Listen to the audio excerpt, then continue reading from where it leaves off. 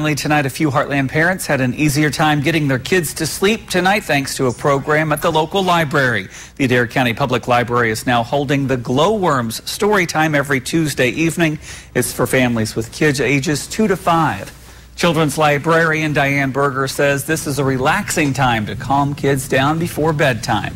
There's even some yoga to let the kids stretch, relax, and reflect through music and stories.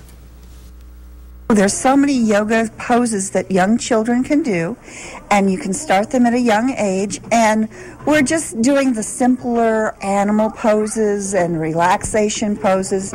And then I love stories with kids, so we're doing nighttime go-to-bed type stories. The Glowworms program will be taking place every Tuesday at 6 p.m. through December. Kids are even welcome to wear jammies to be comfortable during story time.